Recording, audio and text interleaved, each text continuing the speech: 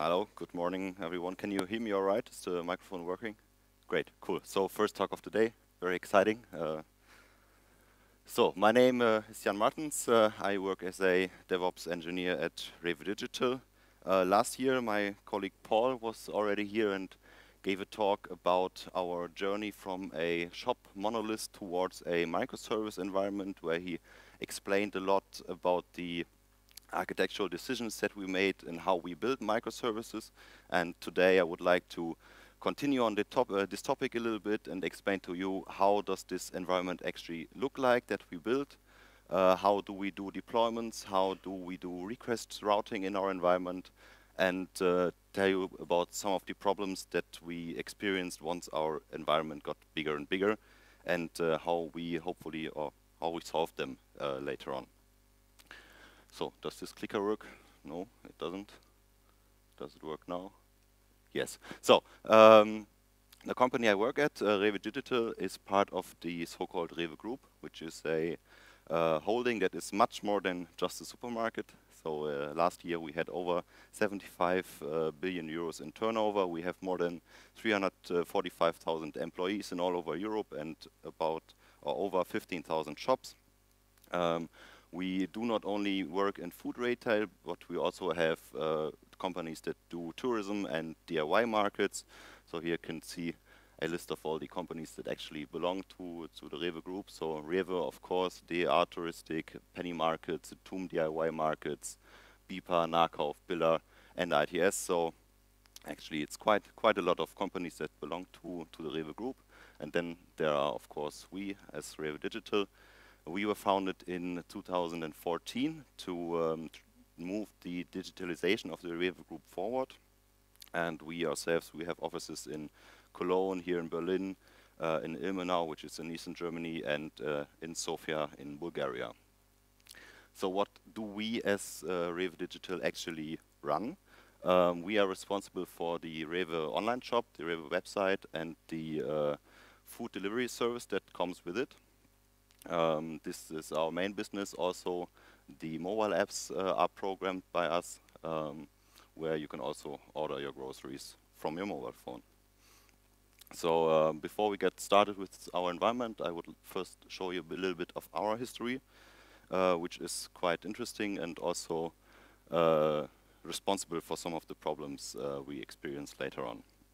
So as I already said, we were founded in June of 2014. Back at the time, we took over a shop monolith that was built by an external partner.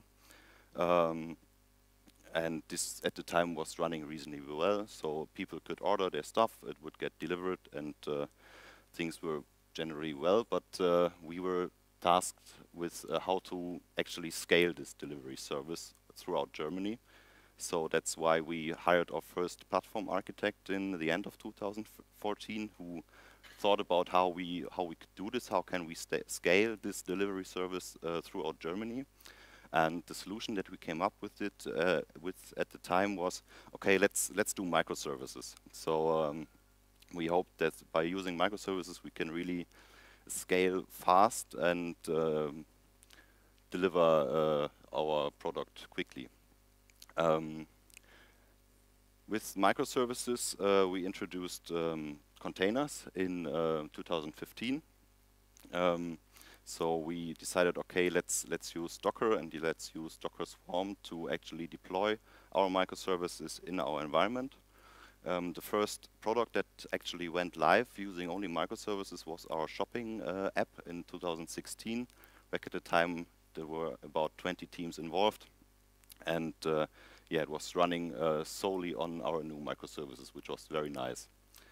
And the end of 2016, we were already about 30 development teams and decided, okay, let's split up a little bit in different domains. So we decided, okay, let's split our environment in 3 parts. We would split it in everything e-commerce related, so everything that concerns itself with ordering in the shop and so on. Then we had a fulfillment part that programs everything when it comes to actually delivering your groceries to your home. And we also split up a big data part that does big data stuff. Also, in 2017, we then had the launch of our reverse-proxy marketplace as in beta, which was super nice because this allowed external partners to also sell their products in our web shop. So if you search our web shop, you can sometimes find products from butlers, for example, that sell their products through our online shop, and they will get delivered by our delivery drivers as well. And in the end of 2018, we launched our first food fulfillment center 2.0 in the north of Cologne, which is partly automated, which was a huge step forward for us because our 1.0 fulfillment centers were all manual labor, and now we have a partly automated solution, which actually is responsible for all the deliveries in the room of Cologne. So service-wise, this looked a little bit like this.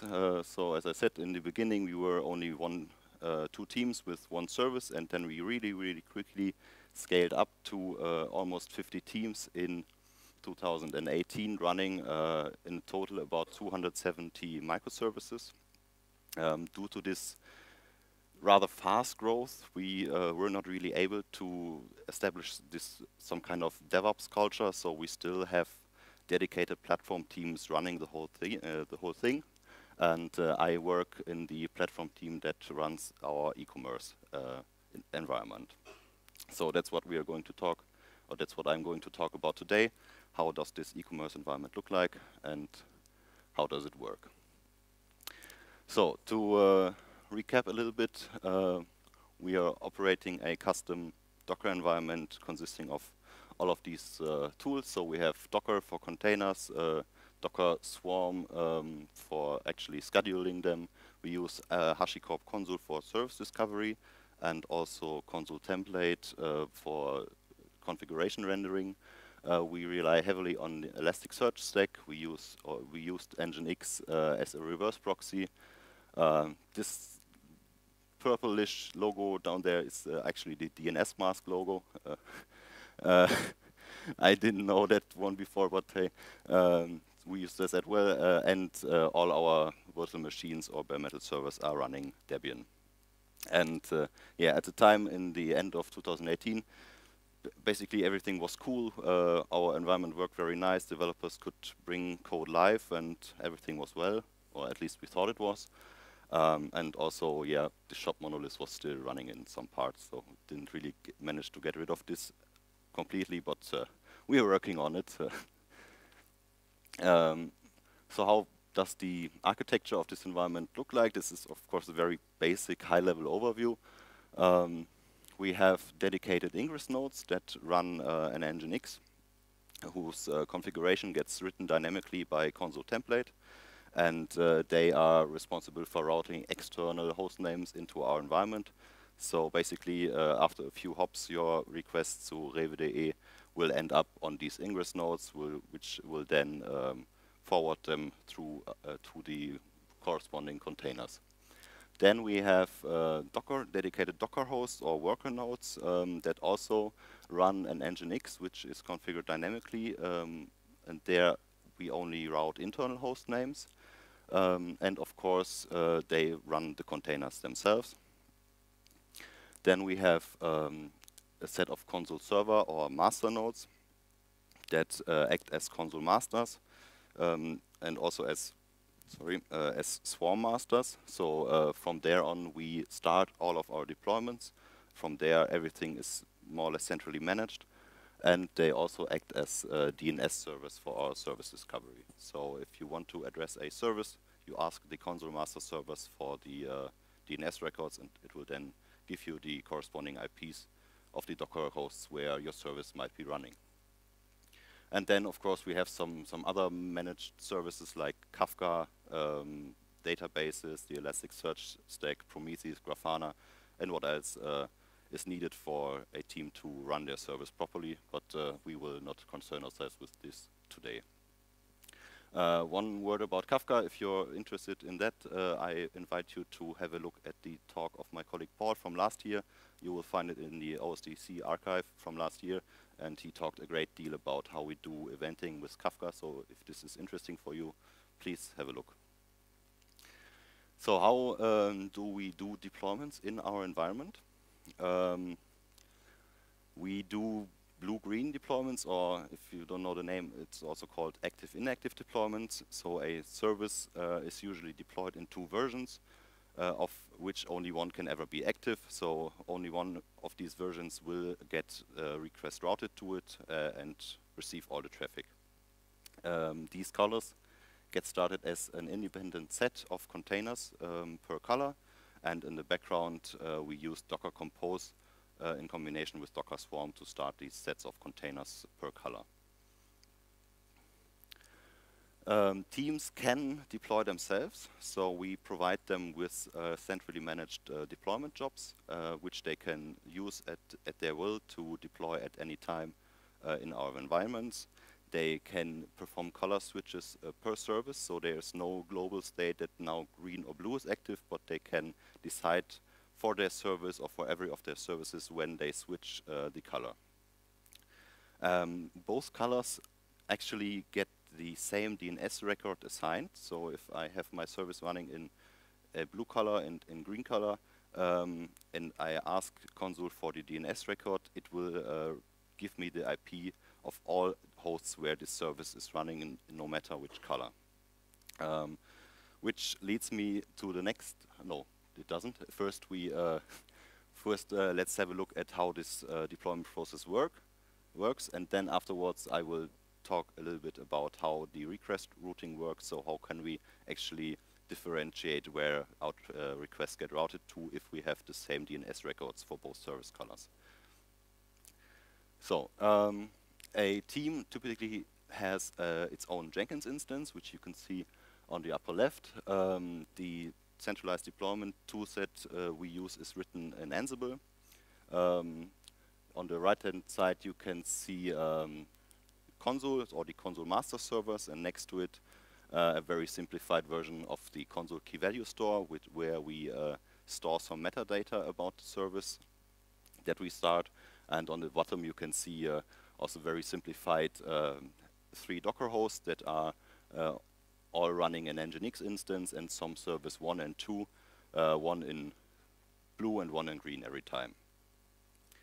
So if I wanted to deploy a new service, for example, a basket service that handles everything basket related, what would I do? I will start the deployment playbook and give it a description of my service. So what is the name of my Docker image? What is my service name?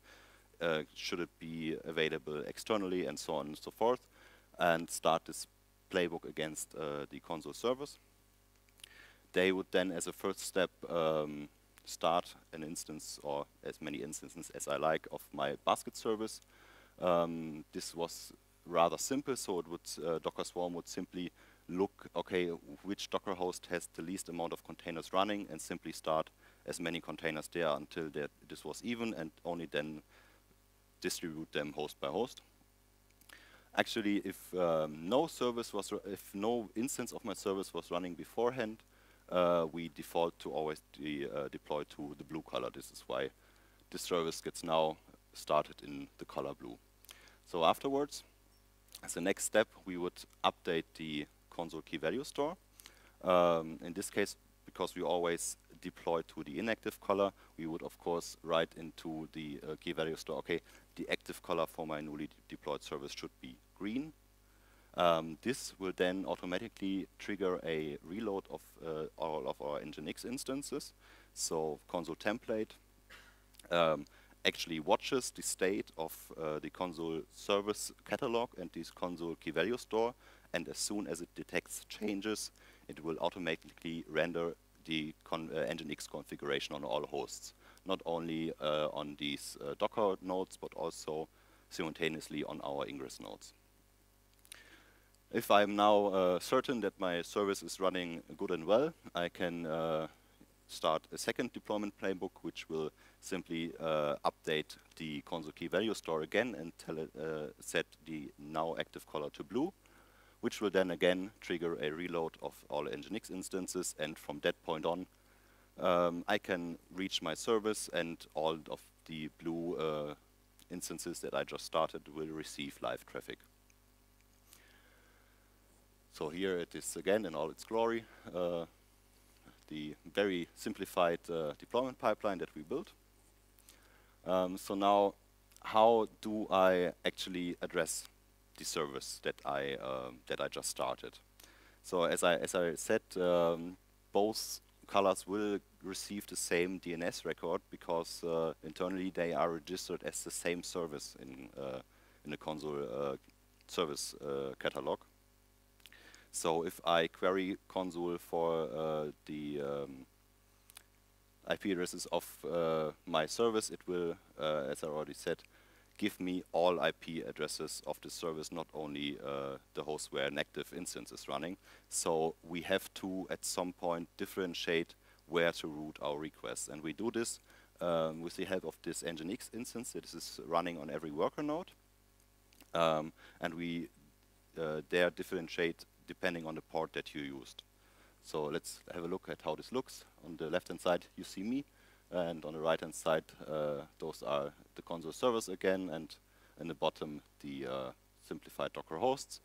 So if I want to reach my new basket service that I just deployed, I first ask console for the records. It will tell me, okay, here it's running on Docker host 1 and 2.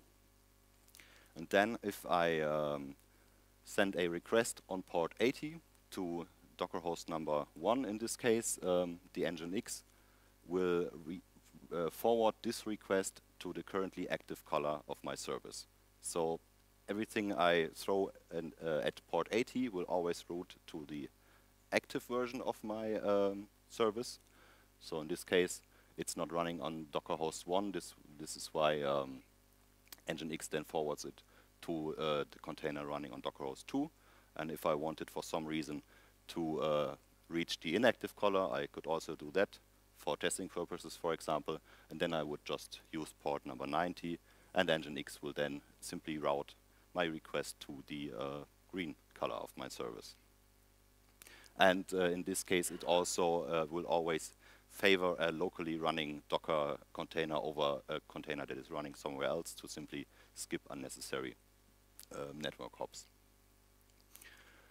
So here again, the whole process, how it works.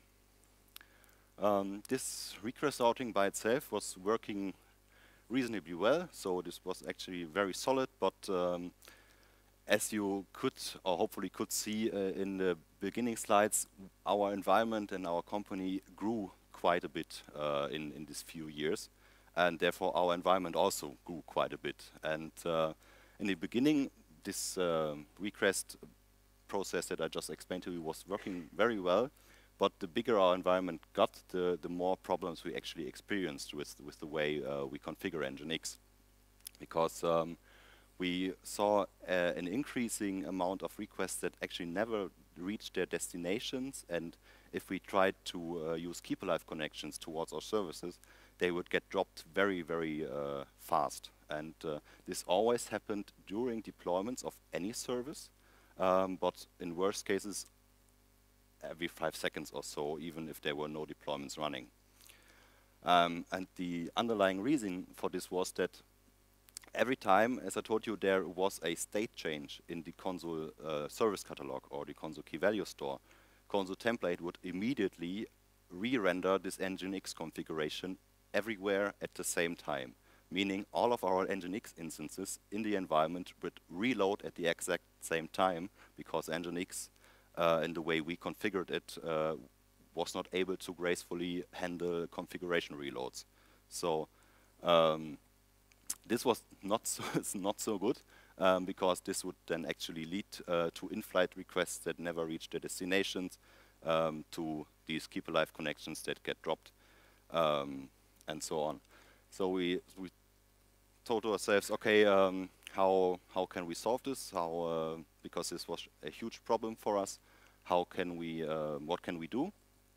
So we decided, okay, let's look for a different reverse proxy that is actually able to get configuration reloaded dynamically. And in the best case, it would also be very nice if it can be configured dynamically. So our hope was that we could maybe also get rid of Consul-Template with this and could simply point our what's it called, reverse proxy to some data store, for example, the Consul service catalog, and it would generate routes automatically. At least that was our hope, what we wanted to have. So there were some alternatives that we had a look at. The first thing we looked at was Envoy proxy, or Envoy, I don't know how to pronounce it, which you might know if you have to do with Istio, or Ambassador in Kubernetes, or if you had a look at Consul Connect. All these products use Envoy proxy to do their service routing, but for us it quickly turned out that this was way too complex. So Envoy is a very cool product. You can build a lot of very fancy stuff with it, but for us it was just too complex to set up. So we disregarded this one. We also had a look at Fabio LB, Fabio LB, which is a load balancer that was originally developed by eBay and which can be configured dynamically from the Consul service catalog. So this was a very interesting candidate for us because, as I said, we wanted ideally to have our load balancer configure itself. But Fabio was missing some other features that we wanted, so we also skipped that, and then we come to our last candidate with, of course, the nicest logo of them all, or not, depending if you like Gophers. Traefik, they call themselves the cloud-native edge router, and this is actually built by design to configure itself dynamically. So you can point traffic at a plethora of different backends, and it can generate routes all by itself. So, for example, you could point it at your local Docker API port or your Consul service catalog. You can point it at your Kubernetes cluster, and from there it can, via some meta text that you have to provide, generate routes all by itself. This is super cool. And it also has some nice other features that I will talk about now. So we chose Traefik. As I said, it can be dynamically configurable. If you choose to not configure it dynamically but use good old config files, it can also hot reload them. So if this file changes on disk, Traefik will automatically update its route and doesn't have to be reloaded, which is also a big plus. It has a lot of metrics, which is super nice, which I will show you in a few slides. It has also a very nice web interface where you can see the routes that get configured, and it also runs as a single Go binary, so it is very, very easy to set up and use. So how did we go about actually changing our reverse proxy during live traffic? So here again you can see the simplified request routing diagram, and what we did, we would first install Traefik alongside Nginx on all of our Docker hosts, and later also on all of our Ingress nodes, and would at first have listen on a different port. So for the active port, for example, we used port number 10,080 instead of port 80. This way we could really thoroughly test all the routes that Traefik would generate, and at that point we would also see, okay, our wish to get rid of Consul-Template sadly was impossible because of the decision that we made to actually have both colors of a service use the same DNS record.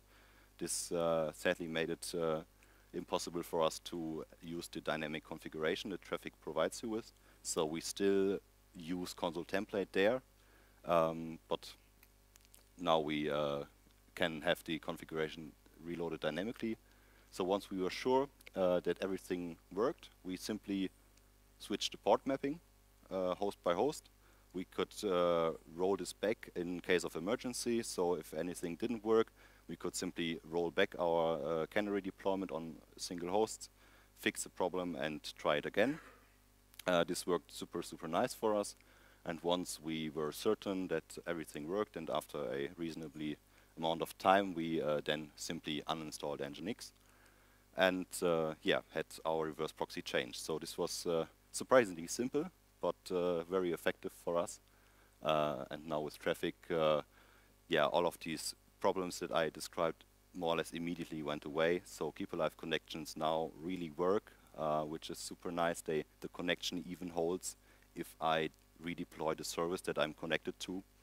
Then for a short amount of time, Traefik will simply respond with 404 or whatever error is correct in that case, but my keepalive connection will always hold. It will not get dropped. This is super nice because internally Traefik decouples the listening on ports and the actual routing to the backends.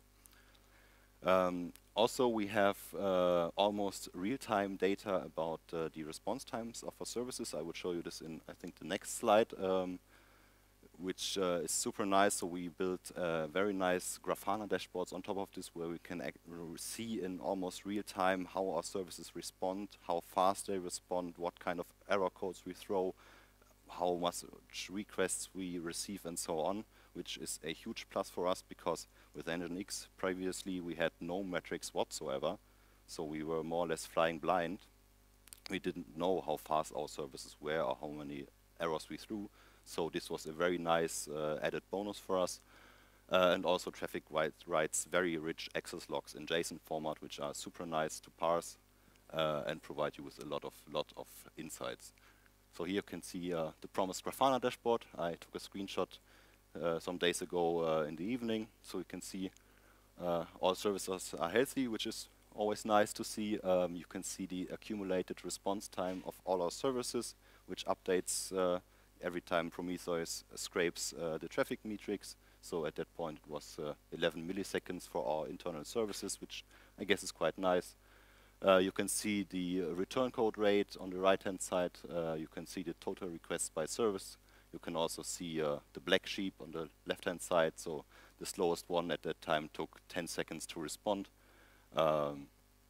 Yeah, so a lot of metrics, very nice.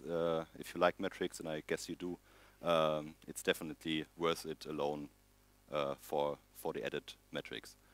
Here you can see a screenshot of this web interface that I just talked about. So on the left-hand side, you can see the front ends, as they are called. So which host header do I listen to? Which ports are mapped to this front end, and then to which back end does this front end route its requests? And on the right-hand side, you can see the actual backends with a few servers, the different weight, and some of the options that you can configure there.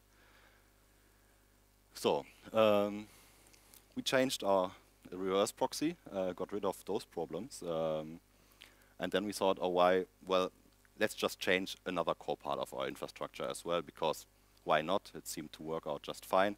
And Docker Swarm for us was also a lot of pain oftentimes, so we decided, okay, let's go ahead and also look for a difference there, because we also had a lot of problems that only got worse with the amount of services that were deployed in our environment.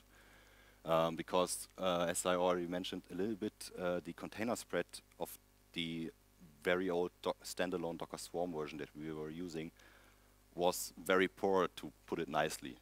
So we could end up with the situation that all containers of a service that were deployed were started on the same host. And it was not easy, or it wasn't possible at all to do it automatically, to move those containers to other hosts. Also, we had no self-healing with this Docker Swarm concept that we built.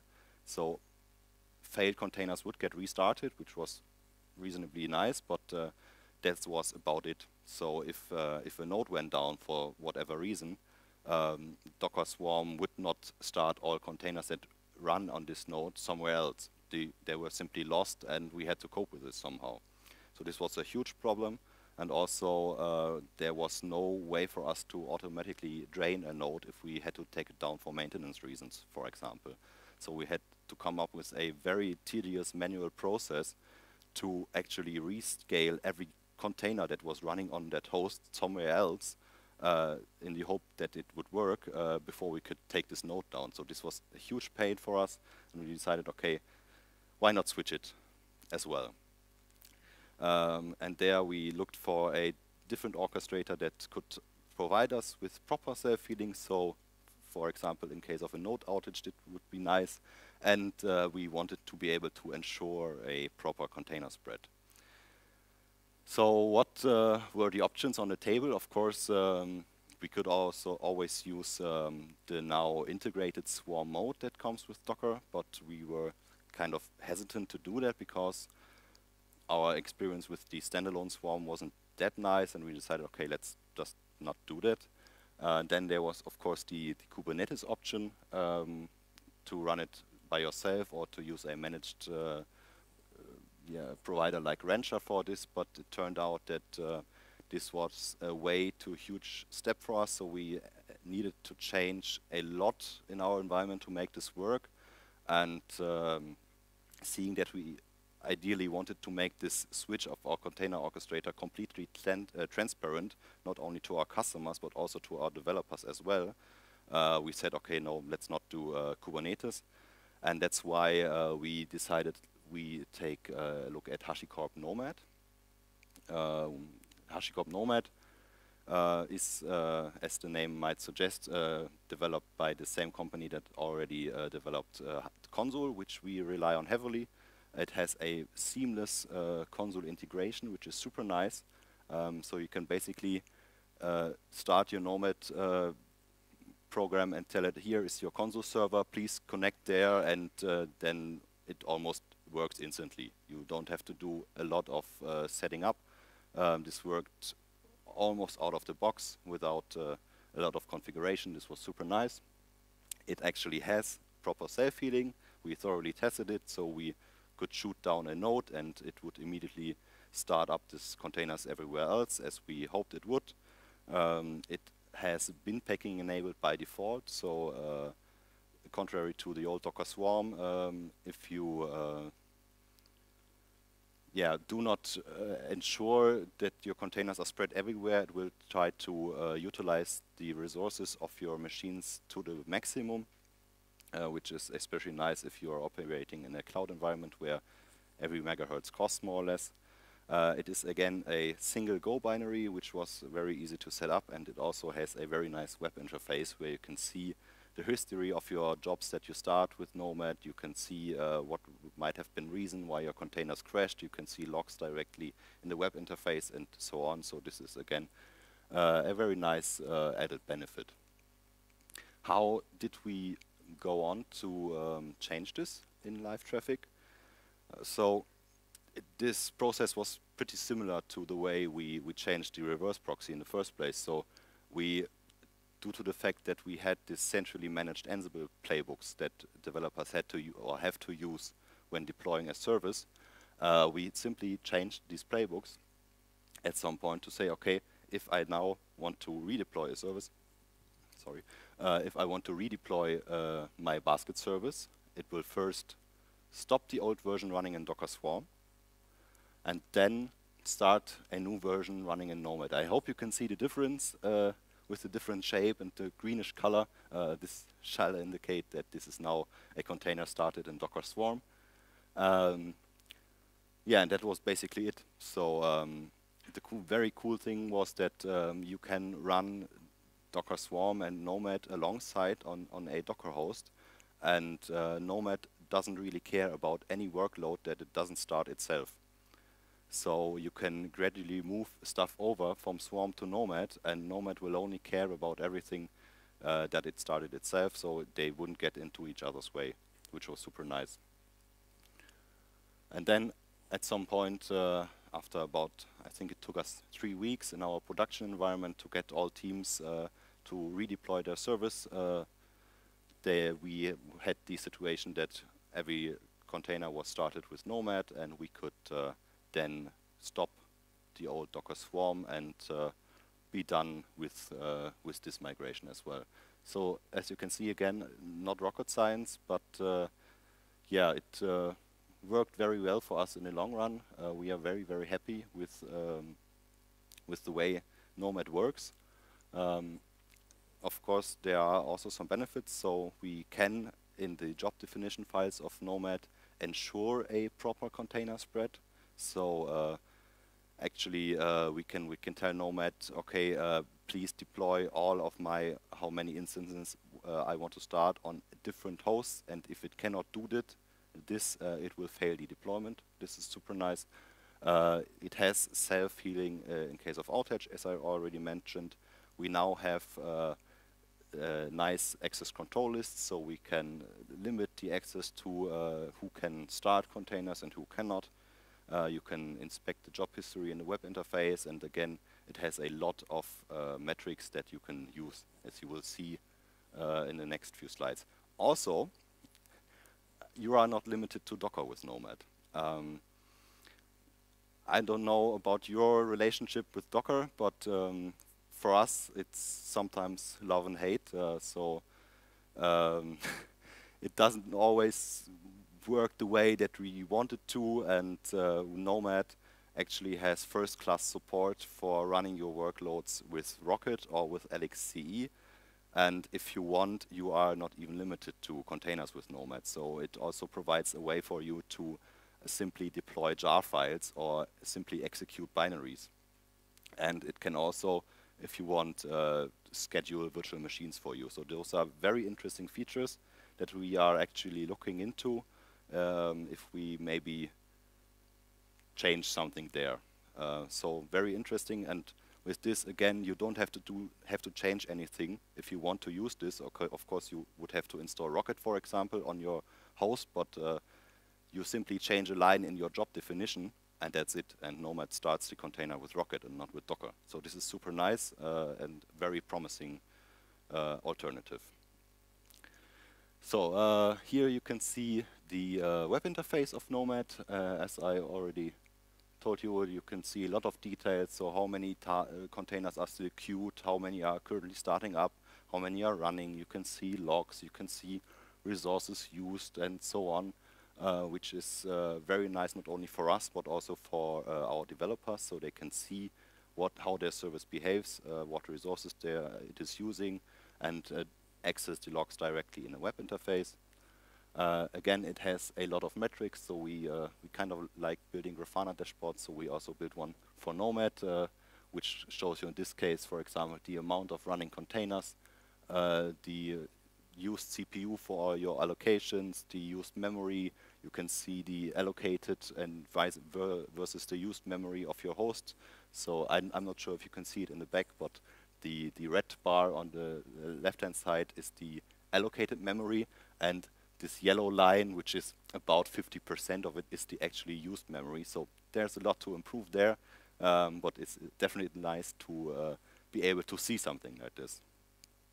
And also, we built our own like service overview service for our developers, where they can have a look at everything that they need for their service. And here, with the help of these metrics, we now also have the real-time or almost real-time display of the resource usage. During the actual migration, we could show which orchestrator was currently active for a given color. So we could have the situation that, for example, the blue color in the top was still running Swarm. Then you would see a Swarm logo there next to the inactive bar, and on the bottom you would already have Nomad running, for example, and you could see this directly in the web interface, which helped not only us a lot to see about the status of the migration, but also our developers to see how it's going, how their service is behaving, also with direct links to access logs in the Elasticsearch stack, for example, and a list of the service events generated by Nomad. So that's it. What did we learn in all of this process? What helps you a lot, definitely, is to have centralized deployment tool sets or playbooks or whatever. Because with this, we could perform a simple change and could be sure that the next deployment that was started as soon as we merged the change would actually use it directly. This was super helpful for us, and this was the main reason why we could actually migrate in an amount of 3 weeks in our production environment from Swarm to Nomad without any real work that had to be done by the teams. All they had to do was to come up with a memory limit for their service, because in difference to the Swarm that we were using, Nomad enforces a service memory limit, but this was about everything the teams had to do. So we had to bring them to change a simple value in their service description and then redeploy. This was very, very nice for us. And also what helped a lot was to do these canary-like changes in our environment. So to really make sure that this change can always be rolled back without a lot of work. So we actually had some issues with it in the actual process, and then we could simply roll back and everything was fine. This helped us a lot. So, and what do you learn? Please don't hate me, but you might not need Kubernetes. It might be enough to look for a simpler alternative that works well enough for you. So this is definitely one big point that we took away from it. You don't really need to use Kubernetes if you don't want to. There are other alternatives out there. Try to keep your architecture pluggable. This helps you a lot in the long run. So try not to, intervene. Is this the right word? I don't know. Try to keep things as separated as possible. So in the long run, you can change a component if you have issues with it. So I think the only thing that we definitely cannot change is using Consul as a service discovery tool, because we use it everywhere. But I think pretty much everything else we can, with reasonable effort, change during our live traffic. So this helps you a lot. It can be difficult to care about memory limits all of a sudden, and you can suddenly find out that your resources are in fact finite, and then you have to run around to all teams and tell them, hey, why is your Docker container using 8 GB of RAM? Can you please lower it, because now no one else can deploy? So this was funny at some points, and can surprise you if you didn't have to deal with it beforehand. And also one thing that we learned the hard way is distributed systems can be very hard, and don't fiddle with the cluster state of your distributed system. We actually managed to completely shoot down one of our development environments when we had the idea that, hey, let's change the cluster state on the hard drive. What can happen? Yeah, a lot apparently. So yeah, that are our learnings, and that's it. Thanks goes to my team, Team Acme, with the greatest logo of them all. And thank you a lot for your attention. I hope you found this interesting. If you have any questions, please ask. I will answer them gladly.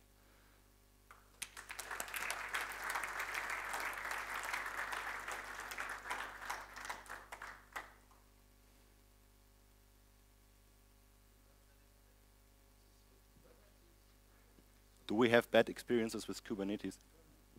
Yeah, we tried using it instead of Nomad for about a week. We would try to get a proof of concept working, and it just wouldn't work without a reasonable effort. That's why we decided against it. Hello. Hey. Thank you for your talk. I just had a question. Yeah. You talked a bunch about Consul. Yeah. And it seemed that you actually use that to build other stuff, and you depend on it. Yeah. I'm actually curious about how you set up and manage over time Consul itself. Mm-hmm. If you have any tricks, or if you have a script, or how you actually do the config management for it. Yeah, we use Ansible for our config management, and basically all the playbooks that we use include a Consul task. So, for example, if I install the Elasticsearch stack, there's a task that it installs Consul as a client on the host, and will register the Elasticsearch service in Consul by itself. And the registering of services into Consul With Swarm, we did this with a third-party tool that is called Registrator. So this is a simple Docker container that you have to map your Docker socket to, and then it inspects the environment variables of all your containers that are started. And depending on a given set of variables that you put into environment variables, it will then register this container as a service in Consul. And with Nomad, we could simply define this in the job file itself. So because Nomad has this first-class support for Consul, you can simply tell in your job definition, please register my container or my job as a Consul service under this port, and that's then it's done.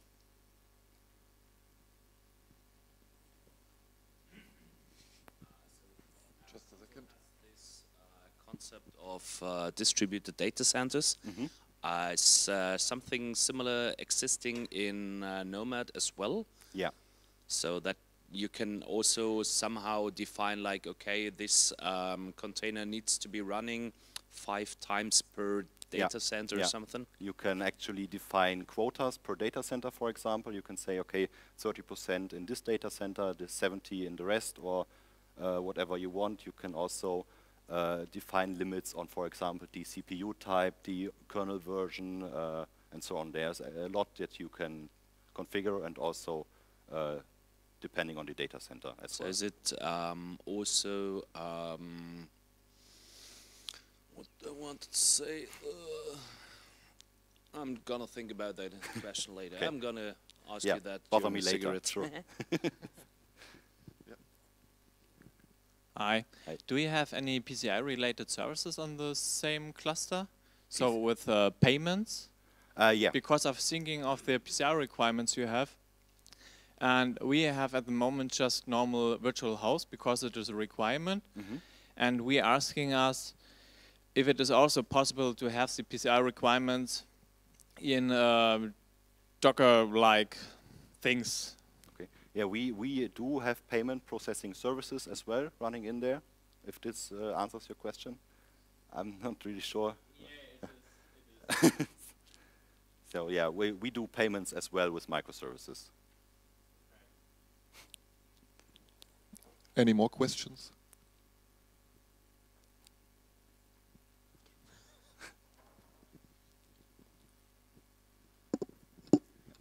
Hi.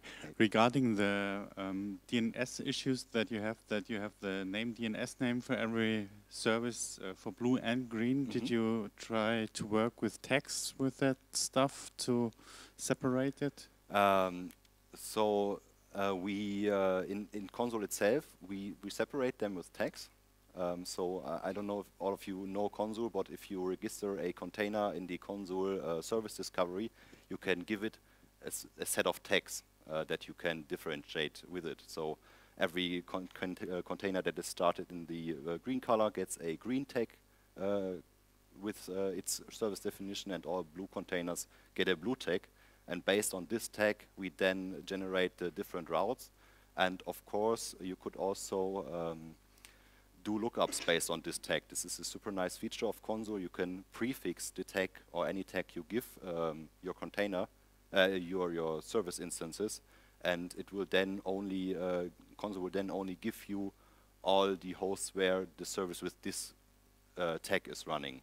So we definitely looked into this, but we couldn't really figure out how to create active and inactive tags without basically more or less redeploying on color change, and this was something we didn't want to do, because the way we currently do this, by just simply switching a value in the Consul key value store, we have an atomic change that triggers a configuration reload everywhere. And we couldn't get this working with trying to use active and inactive tags. Yep. Do you have the need for persistent data in your cluster, or is everything stateless so far? Everything is stateless.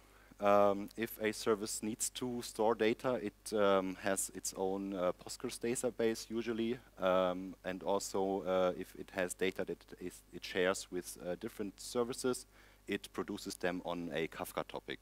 If this interests you, I can again recommend the talk of Paul from last year, where he talks about that same exact problem. So how do we share data between stateless microservices?